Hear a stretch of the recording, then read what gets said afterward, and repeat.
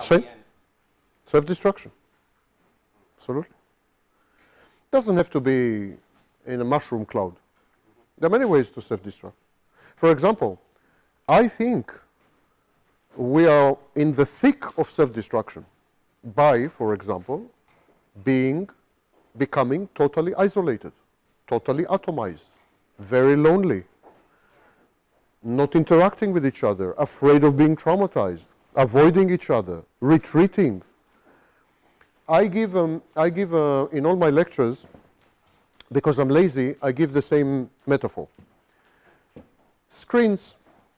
When I was born, remember the dinosaurs, when I was born, there was this giant screen, and 2,000 of us entered the same place, and we ate popcorn, and we made out, I will not go into details, and so on. And we were watching the same screen, which was a shared experience. And we were talking, and by the way, we were smoking, and everything, and then we went out, and this shared experience was recounted to family members, and so whole families. It was like, you know, wonderful. It was one screen. 10 years after that, the screen became much smaller. That screen was cinema. Then the screen became much smaller, and that screen was called television. And now, we couldn't get 2,000 people to watch television. So we had 30, 40.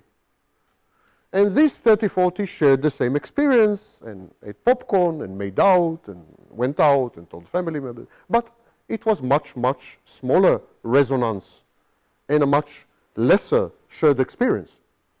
And then 10 years later, the screen shrank again, and it became the personal computer.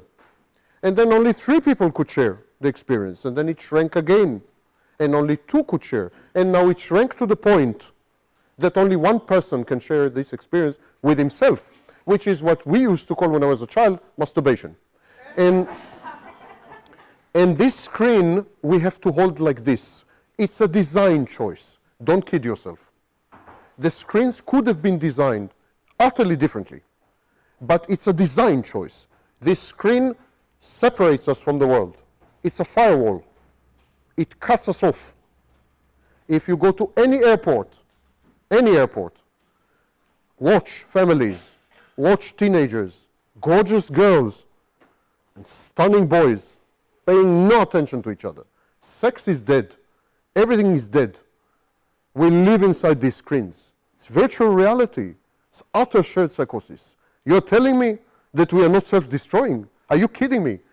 Dating among teenagers collapsed by 53%.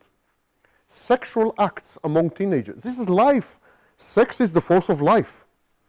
Sexual acts among teenagers collapsed by 60%. These are the studies of Twenge, those of you who want to, and Campbell, those of you who want to. 60%. In several countries, 80 to 90% of people under the age of 24 never, ever interacted with the other sex. Japan. In the United Kingdom, 40% of teenagers prefer video games far more than dating a girl. Dating a girl is number 4. These are signs of dying, of death. We are dying. Alone, each one in his cubicle, we are dying. And you're telling me we're not self-destroying. This is much worse than any nuclear apocalypse. How many can you kill with a nuclear apocalypse? But how many can you kill by destroying sex, by destroying love, by destroying romance, by destroying interpersonal interactions, by isolating ourselves, by atomizing ourselves? There's nothing shared. Even when we go online, we go into bubbles, like-minded bubbles.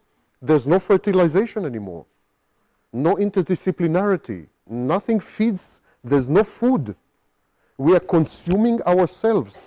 This is what we call in biology autolysis. We are eating ourselves, and then we die. And that's the end of it. The apocalypse is here, don't you realize it? It's here.